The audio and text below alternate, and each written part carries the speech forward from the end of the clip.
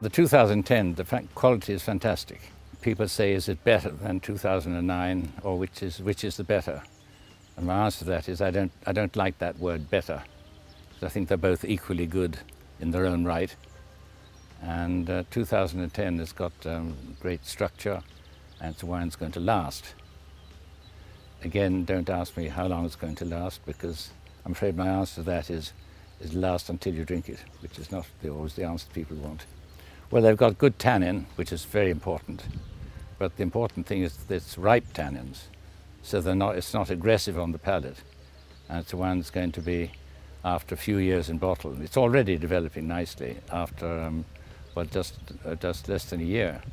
I mean, it's extraordinary how in the last few weeks it's softened up and it's becoming quite pleasant to the palate. It's a pity to drink a wine before 10 years.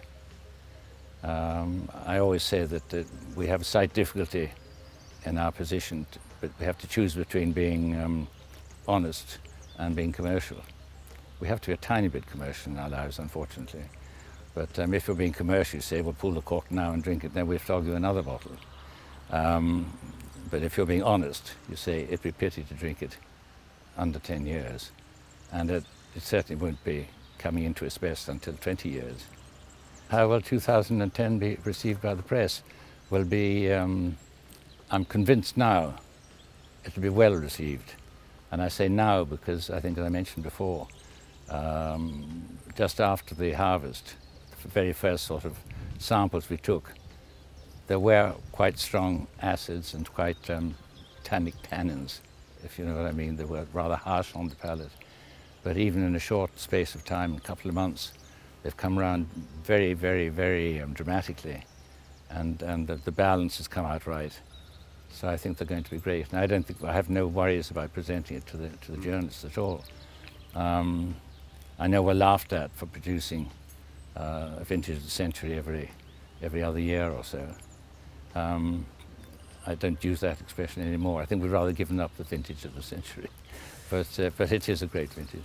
In terms of price, I think the top chateaus would go even higher, because they ended up, after they were sold, at high prices, they went up even higher. The demand was something unbelievable.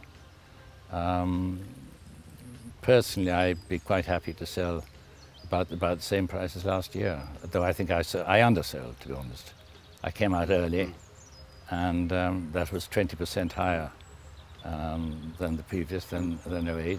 And I thought 20% was a decent increase, but I could have sold it for a lot more.